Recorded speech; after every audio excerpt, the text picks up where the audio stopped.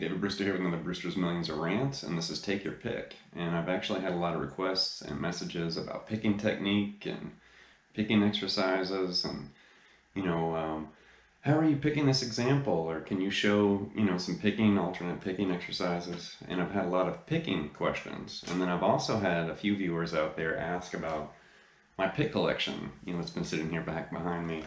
And I'm pretty proud. I mean, it's slowly growing, but I'm pretty proud of my pick collection. I've been saving and collecting picks for a very long time. So I am going to talk briefly about that, but we are going to talk about picking and some different approaches and ideas as far as alternate picking and just picking the strings of the guitar in general. So here we go. All right, and I guess just to kind of get the pick collection out of the way so we can actually get to work, I have had, some people ask, like, what picks do you have back there? Can you show us, your pick collection? And I've been saving and collecting picks ever since I was a teenager. I just thought picks were just unique and interesting, and there's different colors and graphics and materials. And I know the first pick I ever bought, and I thought, wow, I think I'm going to start collecting picks. It was made of stone, and I remember I was in a music store, I saw it. It was like $2 or $3 or something, which at the time I remember thinking, man, that's a lot of money for, a guitar pick. I don't know. But I finally, threw down the $3 or whatever it was, and I bought it. And I still have it. Actually, well, here's a photo of it right here. So even though I'm older now and I'm not a teenager anymore, I'm still obsessed with picks. And honestly, I know it's here I'm sharing this on the internet, so everybody's gonna know. But one of the first things I do when I go to a music store, not necessarily like Guitar Center, but like a mom and pop shop or a specialty shop or a little boutique shop, is I make the rounds and then I always scope out the picks, before I leave or whatever. I'm always looking like, do you guys have anything weird? Or, there's a lot of picks out there I kind of have in mind that I'd like to have. I just haven't picked them up or ordered them or bought them yet. But anyway, here's a quick video of just a scan through, the pick collection so you can kind of see what's sitting on the wall here behind me.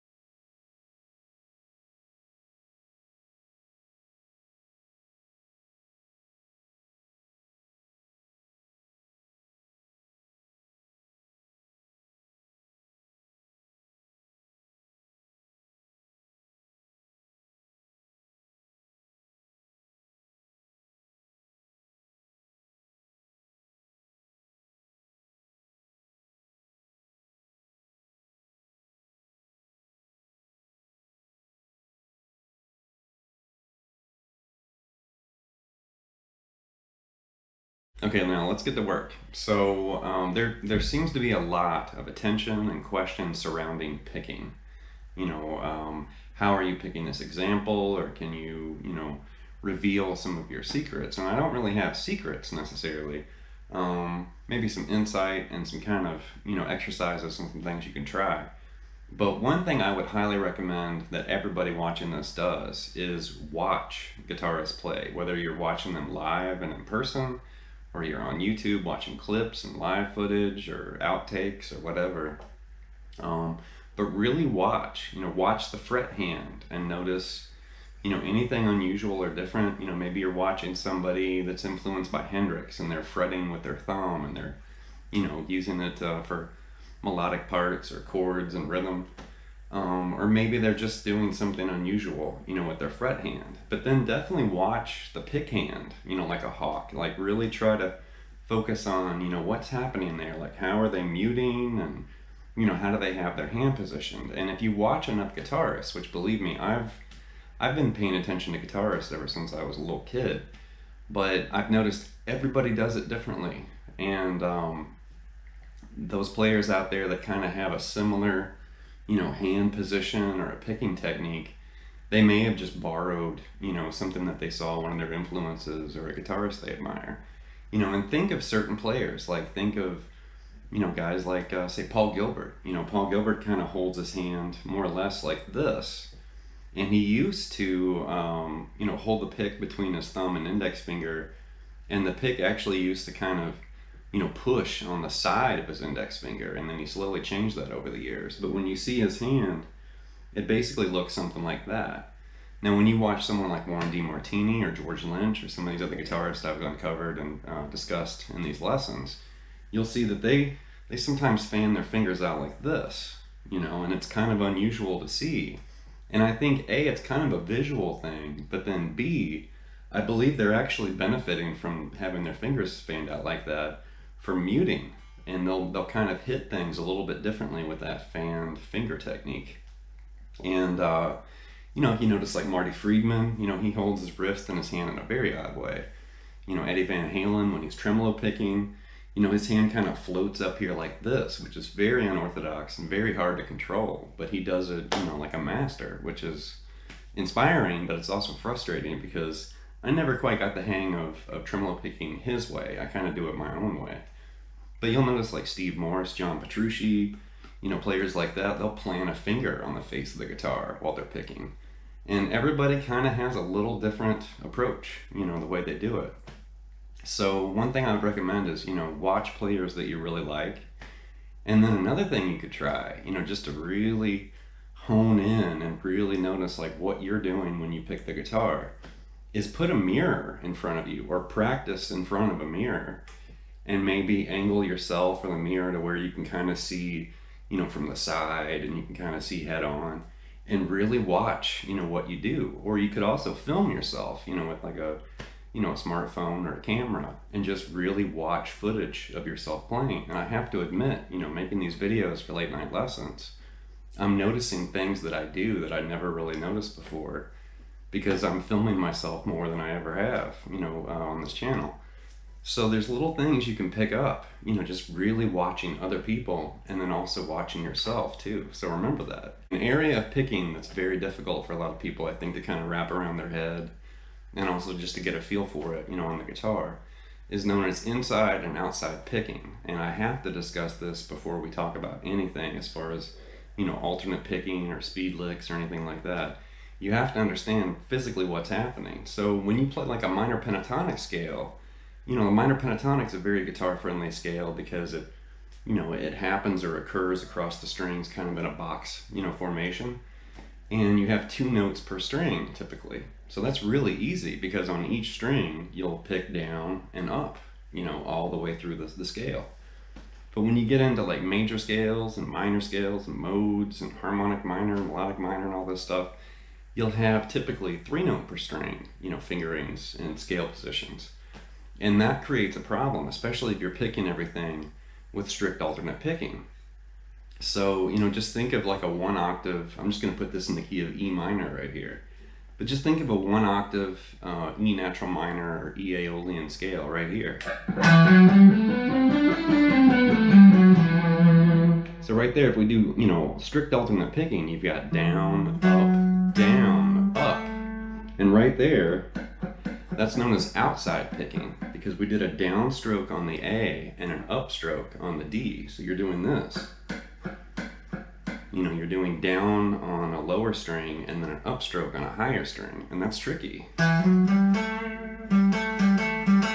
if you continue through that scale, because now we've started with an upstroke on the D, and then down, and then up, and then down, when you go to the G string, Now you're doing inside picking right there between the D and the G string.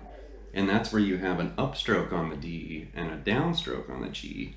And it almost kind of feels like your pick's, trapped between those strings. But that's what happens with the 3-note per string scale with alternate picking. It's going to move between inside and outside picking the whole time.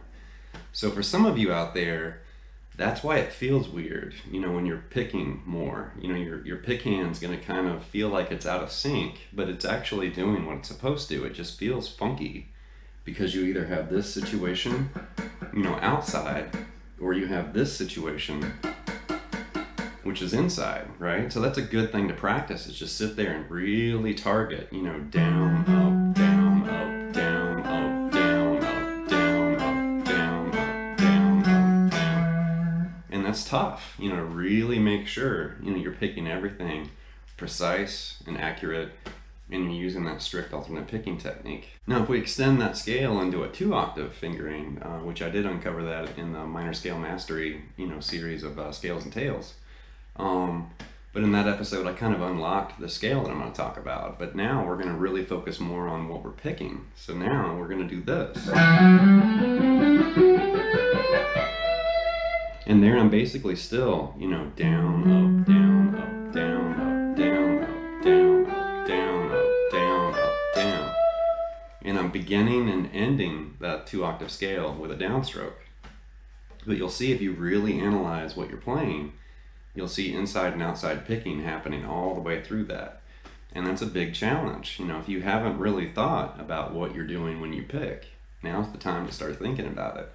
And for some of you watching this, you may already know this, and you're like, oh, this is easy.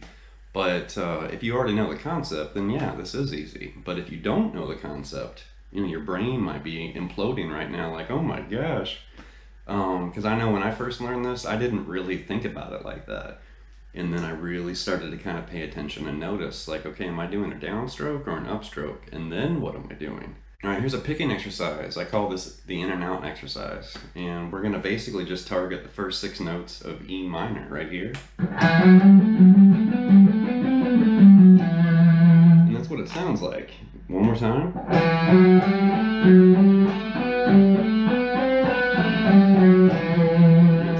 Basic sequence, but it really challenges that fretting hand and picking hand to work together, because we're ascending and slowly kind of sequencing that first that 6-note pattern, and then once we reach the top, we just kind of cruise right back down to the beginning again.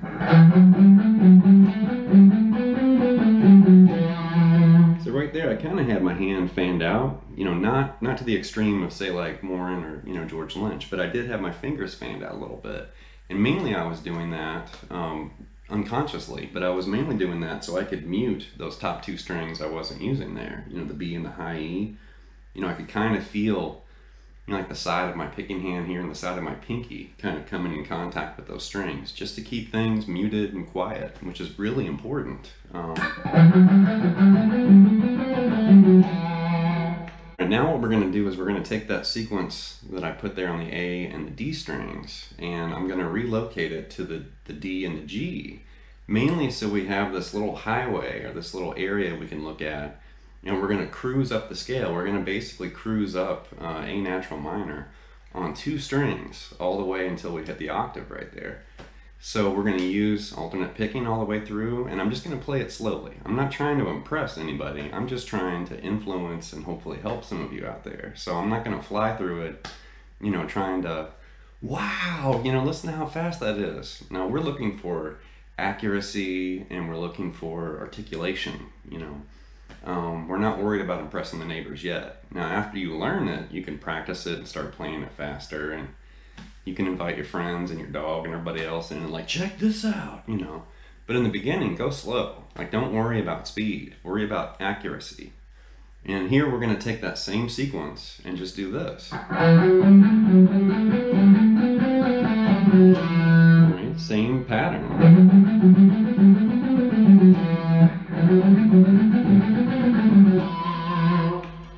But we're just basically on a different set of strings. So now we're going to take that. Now move up to the next position of E natural minor, and you'll have this. Move to the next position and you'll have this. Next position. Next position. The next position.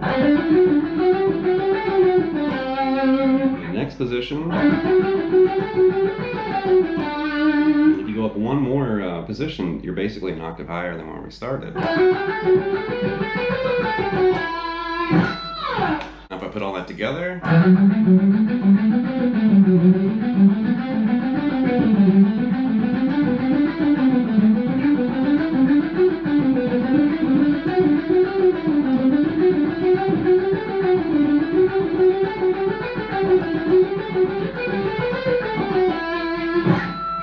now right there you could experiment, with something like that, with that exercise. There I kind of had my fingers, kind of separated or kind of fanned out. I didn't have it all balled up, like someone like, say, Paul Gilbert. But you can actually practice it that way and compare and see which way do I actually prefer, to play this. And I would recommend try a lot of different ways. Like the Marty Friedman approach might hurt your wrist, but you might actually find some interesting things to do there. In the George Lynch, 3-for-all that I just did recently, there was a lick in there, and in the footage of him playing it, you could see he was picking like a whole bunch of upstrokes, at one point. And when I saw that, I was like, man, that's so weird. But it had a different sound, and I think that's kind of what he was doing, was just trying to, hit something a little bit differently. It caught my ear and it caught my attention, simply because there was like a whole bunch of upstrokes happening. That's going to wrap this rant up, which my rants are pretty harmless, compared to some rants I see on the internet. Some people out there are really harsh, but I'm a friendly ranter. I'm just talking about picks and picking. And speaking of picks, these are the brand new late night lessons picks from Hawk Picks. And I've got a little stash over here. I've been using Hawk Picks for the last 4 years or so, and I'm endorsed with Hawk Picks. These are made over in England. Brewhow's my nickname, by the way. But these are made over in England. I've got a little stash. There's some like different materials and different colors. But I love these picks. Honestly, I've been using these for about 4 years, and these are the only picks I use. I do have like a little stash.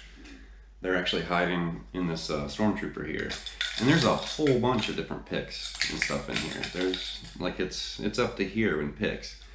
But I don't even reach for those picks anymore. There's all sorts of materials. There's gravity picks and a bunch of stuff in there. But I mainly just keep these like in a little, a little holder or whatever.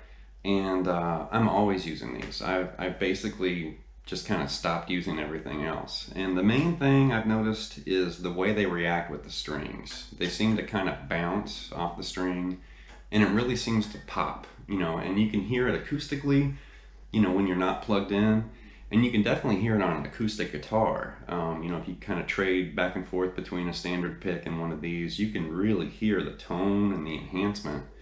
And it's basically the material. This is kind of an ebony composite. They have an ivory composite as well. And there's just something about the way it, connects and contacts with the string. It just sounds different. It's got a really good feel. You can get different beveled, options. You can have the pick beveled different ways to kind of hit, the strings and have a little different feel. And the other big thing, aside from the way they kind of enhance or improve the sound and the tone, aside from that, is they last a very long time. And I know, I'm not going to mention brands, but the previous pick that I used for a very long time, I was going through them so fast. I'd have a day of lessons and I'd teach, and I noticed like I was throwing picks away at the end of the day, where it's like, well, these are all worn out, and I'd throw them away. Or I'd play a gig somewhere and I was pitching the picks, that I'd used. And as soon as I got these, I noticed these last 10, maybe 20 times longer than any normal pick out there.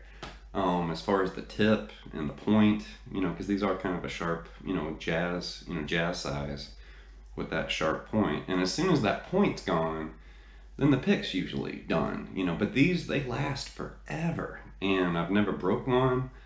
It's definitely, it's not plastic, it's something else, entirely. But these are great picks. So if you're looking for something different, they're a little pricey. I mean, these aren't a quarter or whatever, but they last a long time. They feel great. They sound great. And like I said, I really don't use anything else these days. But there's my little hawk, my little hawk testimonial there. But yeah, I mean, I'm a fan, and I might as well share, the news about these picks because they're made over in England. A lot of my friends here in the States, they have no idea. They're like, what picks are those? Where'd you get those? So, hawk picks, and they're amazing. But anyway, that's going to wrap this rant. So leave some feedback and some comments. Let me know if you got anything from this. And please subscribe to Late Night Lessons, and I'll be back before you know it. Thank you.